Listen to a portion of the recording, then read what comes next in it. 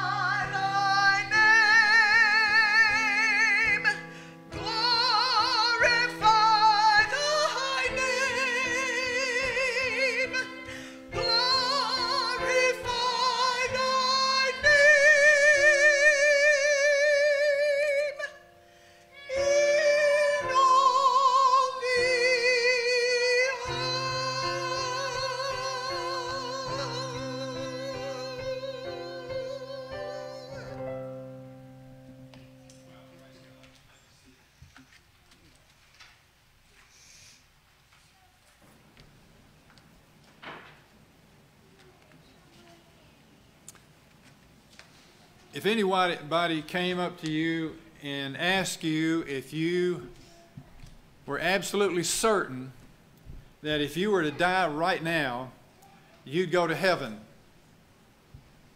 what would you say to them? What would you be able to say to them? How secure and how assured are you of your eternal salvation? What would you say to God if He were to ask you, why should I let you into my heaven? What would you say? Many people don't know what they'd say. What do you think you would say? I'm not asking for a testimony yet, but what do you think you would say to God? Some people say, well, Lord, I've tried to keep the Ten Commandments. I tried to be a good person. I've tried to help little old ladies across the street, and now I'm asking little old ladies to help me across the street. And so I try to be a good person. I've had people say that to me before. The Bible says there are several things we need to know about receiving eternal life. That we need to know about going to heaven and what God requires for that to take place. Eternal life is different than just living forever. The Word of God said in 1 John 5:13, these things I've written to you, the Spirit of God through John, these things I've written to you, that you may know that you have eternal life. What a powerful statement that is. Eternal life is written in this language like we have eternal life when we become a believer. Not when we're going to get to heaven. We don't have to wait till we get to heaven, but we receive eternal life right now. That's good news. I'm glad of that. A while back I spoke with a friend about the difference between eternal life and just living forever. Eternal life has to do with quality, not just quantity, but also quality and quantity together. We live together with God forever. That's eternal life. Now, if you take God out of the picture there and we just live forever, that's what living forever means. And my friend, I said, well, are you interested in living, in having eternal life? We talked about it for a while. And his answer to that question really puzzled me. He said, well, if the definition you gave of eternal life is living forever with God, then I don't want anything to do with that. I said, well, why? He said, because I want to be with all my friends when I die and not with God. Interesting. Interesting. Listen, there are some strange beliefs out there, and that's one of them. I explained that the place that you're talking about without God is described in the Bible as a place of great sorrow and terrible suffering. Still, he wanted nothing to do with eternal life. How about you? Are you certain that you'd go to heaven to be with God right now if you were to die? So there's a difference between eternal life and just living forever. I hope you have the assurance of your salvation locked down solid, because the Bible says these things I've written to you that you might know that you have eternal life in Jesus Christ. The gift of God, the Bible says, is eternal life through Jesus Christ, our Lord. And because heaven is a gift, like other gifts and other genuine gifts, it's something that it's not earned and it's not deserved. We talked about last Sunday in the sermon, no amount of personal effort or good works or religious deeds can earn a place for you in heaven. Last Sunday we talked about the prodigal son. Do you remember that? But we spent more time on the prodigal, or on the prodigal's father. The amazing grace of the prodigal's father, who saw him come back after wasting all of his resources. And when the father saw him at a great distance, he got up and he ran toward his son. And he wrapped his arms around him. It says he fell on his neck. And he kissed him. And he told his servant, said, go get the robe, the best robe. Go get the ring, the identity. Go get the sandals for his feet. And celebrate, for this my son was dead, and he has come back. He is alive forevermore. God's grace does that in us. For by grace you have been saved through faith. It is not of yourselves. It is the gift of God, not of works, lest anyone should boast, Ephesians 2:8-9. Why is it that no one can earn their way to heaven? Why is it it's of grace, it's of God, it's not of us? He said it's not of us. You can't be good enough to get into heaven. How is that true? Well, the answer to that one is that all people have sinned. All people are sinners. All people have committed sins. As a matter of fact, all of us have a fallen nature that keep us separated from God. All have sinned and come short of the glory of God, Romans 3:23. Sin is a transgression of God's law and includes such things as lying, lust, cheating, deceit, evil thoughts, immoral behavior, and more and more and more. The human race has thought up and designed so many different kinds of things that are not according to the Word of God. It is absolutely amazing, right? And because of this, we can't save ourselves. If you wanted to save yourself by being good, do you know how good you would have to be? The Word says, "Be therefore perfect, even as your heavenly Father is perfect." We'd have to be that perfect. That's a high standard. No one can save themselves by that standard or be secure of salvation or assured of your salvation. How, in spite of our sins, do we get to be saved if we can't do anything to bring salvation to ourselves? God's merciful. His mercy wants us to be with Him for eternity. His mercy reaches out to us that He might bring salvation to us. His mercy says, "I love them and I want them to be with me and my family forever." But His justice says, "No sin shall come before my eyes." So we've got a dilemma.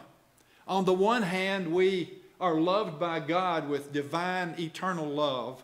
On the other hand, we have a God whose justice says, you got to be perfect, just as I am perfect. How do we get those two things together? Well, God has a solution to the problem. God loves us and wants us always to be with Him, and all the billions who have gone on before us, but we've sinned in our lives, and that sin prohibits us from being with God. We don't have the ability to solve the dilemma, but God solved the dilemma for us in the person of Jesus Christ.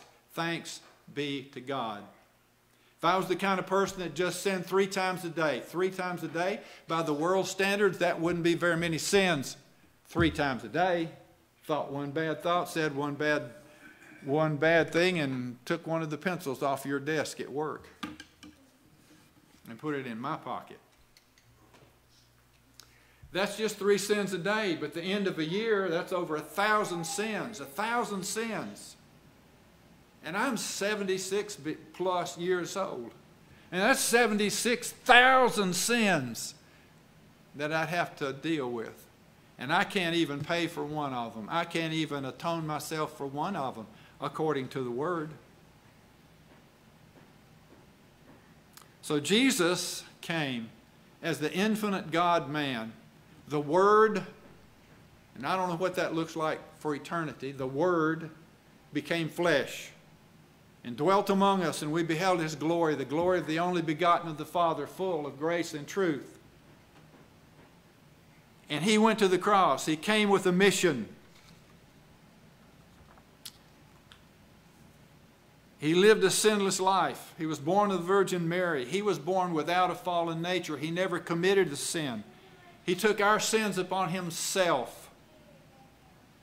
Not just my 76,000 sins upon Himself, but He took all the sins of all the people of all the world since Adam and beyond that.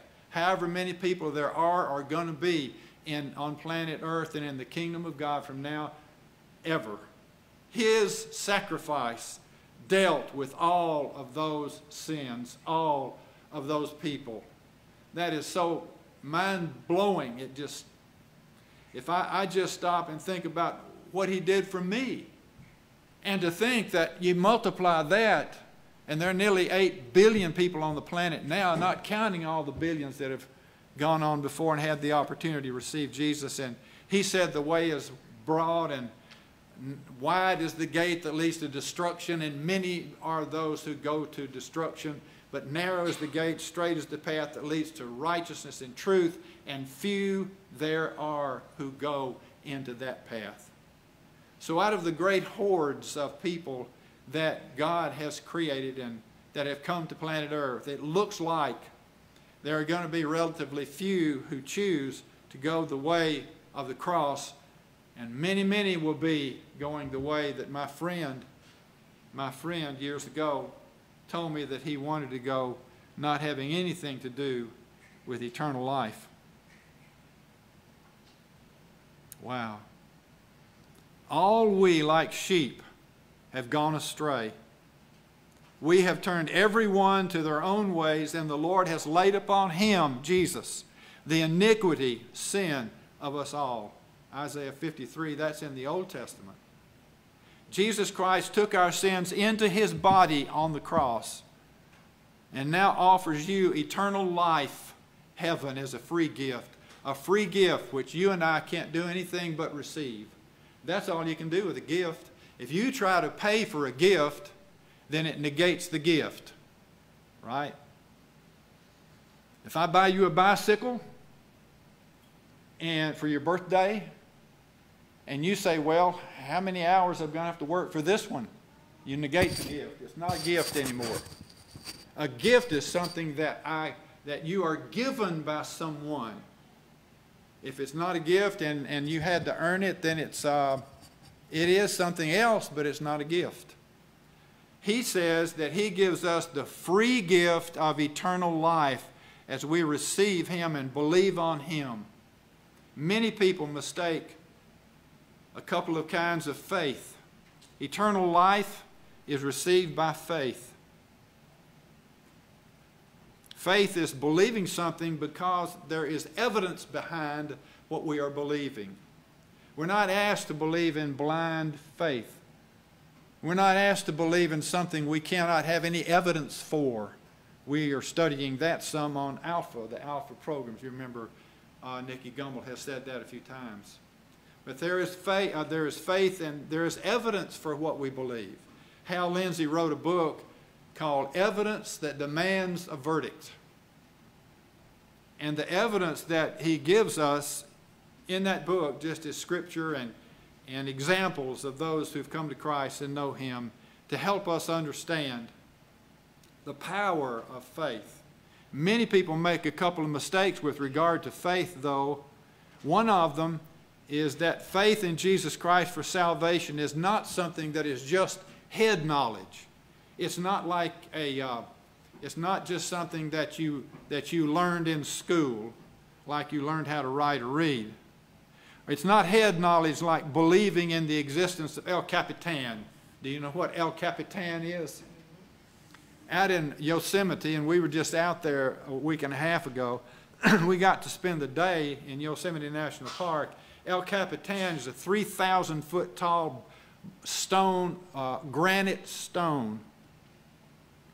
It's located in Yosemite National Park in California.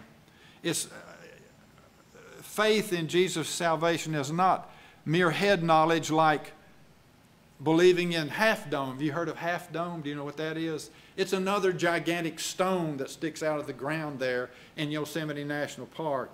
And Half Dome, rising nearly 5,000 feet out of the ground there at Yosemite, 8,800 feet above sea level. It's not like believing that those things exist. That's not what saving faith is all about. As though we would believe in Brother Kelly when we never saw Brother Kelly before. Believing the reality of these massive stone mountains, I'm not talking about Brother Kelly there, and never seeing them is different than the kind of faith the Bible talks about for salvation. The Bible says that the devil believes in God and he trembles. So believing that there is one God is not the same thing as saving faith. Saving faith is also not mere temporal faith, that is, trusting in God in some temporary crisis such as financial, family, or physical needs. Some people say, oh yeah, well, I believe in God. He's gotten me through a lot of tough times in my life. And we should trust in God and we should trust in Christ through tough times, but that is not what brings salvation. That's not the kind of faith. Saving faith is trusting in Jesus Christ alone for your salvation, for your eternal life. It means resting upon Jesus Christ alone and what he said for you and what he did for you, and not what you and I have done or can do. It is our responsibility simply to believe and receive. That doesn't earn anything. It simply receives a gift that has been given out of extraordinary love and extraordinary compassion for us. Believe on the Lord Jesus Christ, the word says in Acts 16:31, and you will be saved. The question that God is asking you and me is, would you like to receive the gift of eternal life if you have not done that in your life yet? To receive eternal life means that you need to do just a couple of things. It means you need to transfer your faith from what you have been doing to help you believe that you have eternal life. You transfer it from trusting in yourself to trusting in what Christ has done for you on his cross. Salvation faith is accepting Jesus as Savior, opening the door of your heart to his love. Behold, I stand at the door and knock. If anyone hears my voice and opens the door, I will come into them and sup with them and them with me. In Romans 4:25, Scripture says that Jesus was delivered up to the cross because of our offenses, and he was raised from the dead for our justification. We believe that he died for us and was raised from the dead for us. We also receive Jesus not just as Savior, but also as Lord. That means we give him the driver's seat. We give him the control of our life, not the back seat where he stays quite a bit of the time in many cars and many lives, the back seat. And we repent of sin. We're willing to turn from any sin, anything that is not pleasing to him. He will reveal to us in his grace what we need to do as we grow up in our relationship with him. Now, if that's what you want in your life, you can go to God and pray a prayer right now where you're sitting. You can receive his gift of eternal life through Jesus Christ right now if you've not done that. Or you can rededicate your life to Christ as Savior and Lord. For with the heart, we just read, for with the heart we believe unto righteousness, and with the mouth we confess unto salvation. For whosoever will may call upon the name of the Lord. For whosoever will and whosoever calls upon the name of the Lord shall be saved. If you want to receive the gift of eternal life through Jesus Christ, then call upon him and ask him for this gift right now. And I want to pray a suggested prayer for you right now.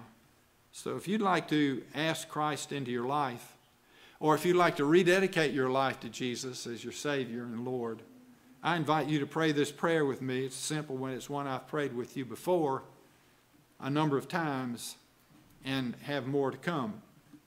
But pray silently to him if you'd like to, and he will respond to you in grace and love. Lord Jesus. That's right. Just pray silently to the Lord. Lord Jesus, thank you for your gift of eternal life. I know that I'm a sinner and do not deserve eternal life. But thank you that you love me and you died and rose from the grave to prepare a place in heaven for me. I now trust you and you alone for my eternal life. And I repent of my sins. Please take control as Lord of my life. Thank you, Lord Jesus. I praise your name. In your name I pray. Amen. If that's the sincere prayer of your life in your heart, look at what it means that Jesus promised to give you in that prayer. John 6:47 says, I say unto you that those that believe on me shall have everlasting life. Everlasting life. If you truly repented, forsake your sins and turn to him and place your trust in Christ, sacrificial death for you, and you receive the gift of eternal life, you're now a child of God forever. Forever. Welcome to the family. In John 1:12, but as many as received him, to them he gave power to become sons and daughters of God, even to those who believe in his name. Today's your spiritual birthday if you just received him as your Savior. you'll always want to remember this day. The Bible speaks of those who have received eternal life as those, in these words, they are the ones who were born not of blood, nor of the will of the flesh, nor of the will of man, but of God. Spiritual rebirth that he spoke with Nicodemus about. Thanks be to God for his eternal love for us. Every now and then it's important for us to get back to basics, isn't it? And I give you this sermon, this message, and I pray that you would be blessed and strengthened and perhaps renewed in your walk with Christ. In Jesus' name, amen. We're going to have a final hymn now as our ladies come to guide us. I have decided to follow Jesus. We didn't arrange that, did we, Melanie? No. That just, number 2129 in the Faith We Sing. That's why it's so cool. That's why I have decided to follow Jesus. I hope you are living that decision every day of your life. In Jesus' name. Let's stand up and worship the Lord together. The altar is open if you'd like to spend some time here in prayer. And he hears you. He loves you. 2129. 2129, yes.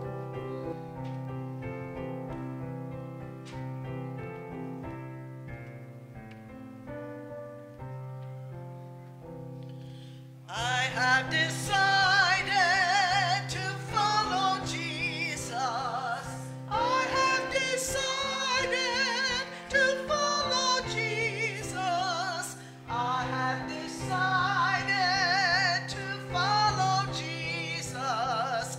No turning back, no turning back. The world behind me, the cross before me. The world behind me, the cross before me. The world behind me, the cross before me. No turning back, no turning back. Though none go with me, still I will follow. Though none go with me, still I will follow. Though none go with me, still I will follow. No turning back, no turning back. Praise God. Are there any testimonies today for Christ? Anyone say, I need to say a word for Christ today? Anything on your heart? A blessing? Anyone? All right. Receive the benediction. Oh Lord, may you bless your people as we go forth from this place. May we listen more closely and may we behave more obediently. May you be glorified as we walk with you. Fill us with the Holy Spirit for this week. We praise you now in Jesus' name. And everybody said, Amen. God bless you.